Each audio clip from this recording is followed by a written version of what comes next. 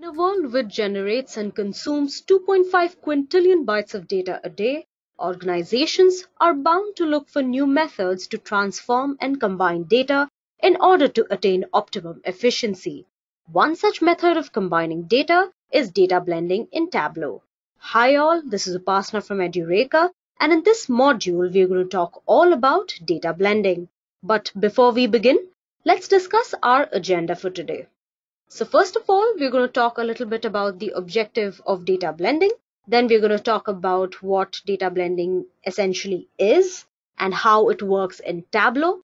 Then we're going to discuss a concept called joining and see how is it different from data blending. Then we're going to see how can you do this. It's going to be a very short demo, a few simple steps. And finally, we're going to discuss a few limitations in this process. So without much ado, let's get straight to the module. So what is the objective of data blending in Tableau? Why do we need data blending? Now let's suppose you have transactional data stored in Salesforce and quota data stored in an Excel workbook. The data you want to combine is stored in different databases and the granularity of the data captured in each table is different. So in such a case, you use data blending. Now data blending could be very useful under a few conditions. Like you want to combine data from different databases that are not supported by cross-database joins. Now cross-database joins do not support connections to cubes. Take Oracle Essbase for instance, or some extract-only connections. Take Google Analytics as your example. In this case, set up individual data sources for the data you want to analyze and then use data blending to combine the data sources on a single sheet. Next is when you have data at different levels of detail. Now sometimes one data set captures data using greater or lesser granularity than the other data set. For example, suppose you are analyzing transactional data and quota data. Now your transactional data might capture all transactions. However, quota data might aggregate transactions at a quarter level. Because the transactional values are captured at a different level of detail in each data set, you should use data blending to combine data. Now, third case is when you have a lot of data. Typically, joins are recommended for combining data from the same database. So join is basically another method of data merging in Tableau. We shall discuss it in depth in the later parts of this module.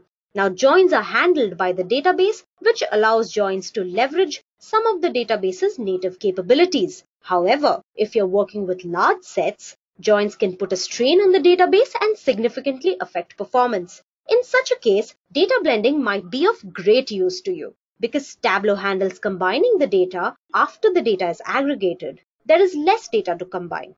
When there is less data to combine, generally performance improves. And finally, you can use data blending when your data needs some cleaning.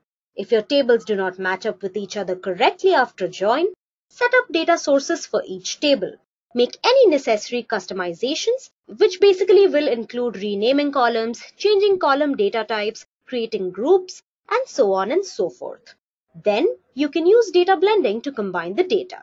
Now that we know when to use data blending, let's find out what data blending actually means.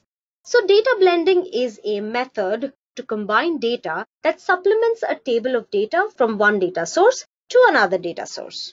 For people who use SQL, it is basically an advanced version of your left join. Now, what is a join and how is it different from blending data in Tableau? Now, data blending simulates a traditional left join, which I had mentioned a few seconds ago. The main difference between the two is when the join is performed with respect to aggregation. Now, when you use a left join to combine data, a query is sent to the database where the join is performed. Using a left join returns all rows from the left table and any rows from the right table that has a corresponding row match in the left table. The results are then sent to Tableau to be aggregated. For example, suppose you have the following tables.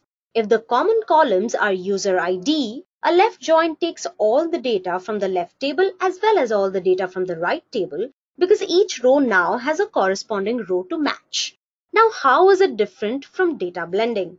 Now, when you use data blending to combine data, a query is sent to the database for each data source that you're using. The results of these queries, including the aggregated data, are sent back to and combined by Tableau. Now, take for instance, you have the following tables. Again, the same tables. If the linking fields again are user ID on each table, blending your data takes all the data from the left table and supplements the left table with the data from the right table. The view uses all the rows from the primary data source, the left table, and the aggregated rows from the secondary data source, which is the right table, and it is done based on the dimension of the linking fields. If there are multiple values for rows, an asterisk is shown. Measure values are aggregated based on how the field is aggregated in the view. In this case, not all values can be a part of the resulting table because of two reasons. First, a row in the left table does not have a corresponding row match in the right table as indicated by the null value. And second, there are multiple corresponding values in the rows in the right table as indicated by the asterisk or the star sign. Now, suppose you have the same tables as before, but the secondary data source contains a new field called finds. Again, if the linking fields are user ID, blending your data takes all the data from the left table and supplements it with the data from the right table. In this case, you see the same null value and asterisks in the previous example in addition to two things. Now, because the finds field is a measure, you see the row values for the finds field aggregated before the data in the right table is combined. As for the previous example, a row in the left table does not have a corresponding row for the finds, and that is why it is indicated by the second null value. Now, how can you blend your data? Now, you can use data blending when you have data in separate data sources that you want to analyze together on a single sheet. Example I'm going to show you now demonstrates how to blend your data from two different sources. Now, for this, I'll be moving on to my Tableau desktop. And here I'm going to be using two data sources named the Sample-superstore, which is already included in the sample datasets of Tableau, and the sample coffee chain, which is another very easily available dataset for Tableau online. So first, I have already loaded the sample coffee chain to Tableau, and now here is its metadata. We see profit, margin, sales, COGS, total expenses, marketing, inventory, budget profit, margin, budget sales, etc., etc. And this is all in an MS Access database file. Here you can see all the various tables and joins that are there in this query right here. Next step is adding a secondary data source. So what we're going to do is we're going to add a secondary data source named Sample-superstore by again following the steps. It's pretty simple actually. All you have to do is click on this add button and you will find the data set right there. You can search for the data set here and that's it. Here we have both of our data sets. Now blending your data. These are both our metadatas.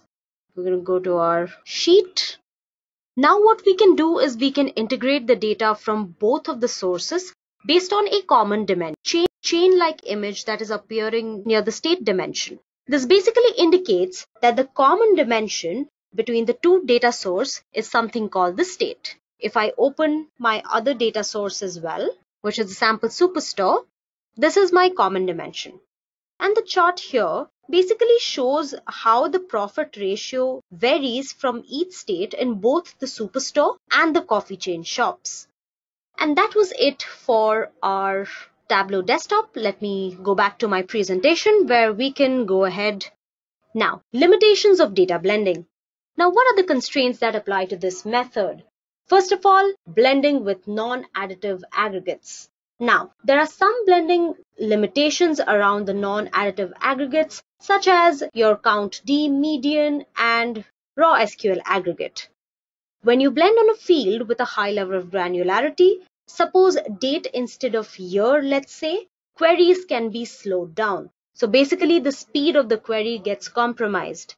Null values appear after blending the data sources. Now, null values can sometimes appear in place of the data you want in the view when you're using data blending. And this happens because of a few reasons. It can be so that the second data source does not contain values corresponding to the primary data source, or the data types of the fields you are blending are on different levels of detail, or the value in the primary and secondary data sources use different casing.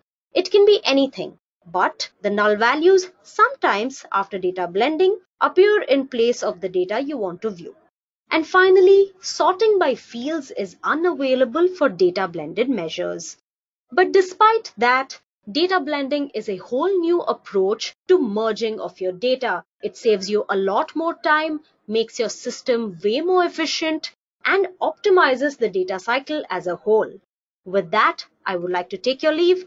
Thank you and have a great day.